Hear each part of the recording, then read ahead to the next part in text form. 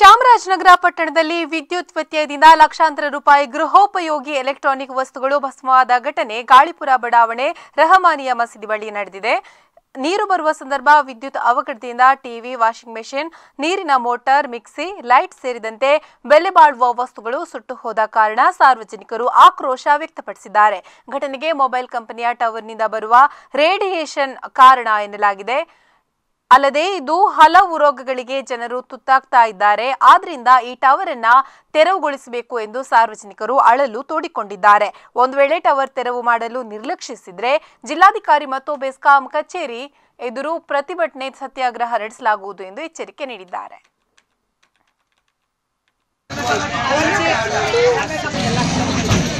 ಗಾಡಿ का number fuse ಹೋಗೈತಲ್ಲ, fuse ಹಾಕ್ಬಿಟ್ಟು ಹೋದ್ರು. ಇವಾಗ ಕರೆಂಟ್ ವೇಟ್ ಮಾಡ್ತಾರೆ. ಇದು ಆಫೀಸ್ ಹೆಡ್ ಆಫೀಸಲ್ಲಿ ಮೈಸೂರಲ್ಲಿ.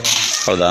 ಅವ್ರ ಫೋನ್ ನಂಬರ್ ಕೊಡಿ. ಬಿಟ್ಟಿದೆ ಎಲ್ಲ ಲೈಟ್ ಎಲ್ಲ ಹೋಗ್ಬೇಕು, ಎಲ್ಲದೆಲ್ಲ ಫೈನ್ ಕಟ್ಟಬೇಕು ನೀವೆಲ್ಲ ತಕೊಂಡ್ರೆ. ಇಲ್ಲ ಗಂಡ್ಗಳಿಗೂ ಅದೇ ಆಗಿದ್ರೆ ನಾವು ಎಲ್ಲಿಂದ ತಗೊಂಡು ಹಾಕ್ಬೇಕು. 1600 ರೂಪಾಯಿ, ಅದು 700 ರೂಪಾಯಿ ಲಾಕ್ ಮಾಡ್ಬಿಡಿಲ್ಲ ಅಂದ್ರೆ ಪೆಟ್ರೋಲ್ ಹಾಕಿ motor, mixie, charger, extension box ಎಲ್ಲ ಸುಟ್ಟೋಗ್ಬಿಟ್ಟಿದೆ. ಲೈಟ್, चार्जर, अब 2 लाइटा, 3 लाइटा चल गए, एक चार्जर गया. ಲೈಟ್ ಹೊಂಟೋಗ್ಬಿಟ್ಟಿದೆ. ಎಲ್ಲ ಮನೆಗೆ ಏನೇ ಒಂದೊಂದು ವಸ್ತು ಹೋಗಿದೆ. ಟಿವಿ ಎಲ್ಲ ಹೊಂಟೋಗ್ಬಿಟ್ಟೈತೆ, ಹೊಗೆ ಬರುತ್ತೆ ಟಿವಿಯಿಂದ ಬಂದು, ವೋಲ್ಟೇಜ್ ಜಾಸ್ತಿ ಆಗಿ ಹೊಗೆ ಬಂದು ಟಿವಿನೇ ಬರ್ತಾ ಇಲ್ಲ. ಒಂದೇ ಸಿಟಿಗೆ ಬಡ್ ಅಂತ ಸೌಂಡ್ ಬಂದು ಬರ್ತಾ ಇಲ್ಲ. ಲಿಟ್ಟುವೆ ಹೊಗೆ ಬಂದ್ಬಿಡ್ತು ಇಲ್ಲಿಂದ ಒಳಗಡೆಯಿಂದ. ಒಂದು ಬಲ್ಬ್ಗಳೆಲ್ಲ ಹೊಂಟೈತೆ.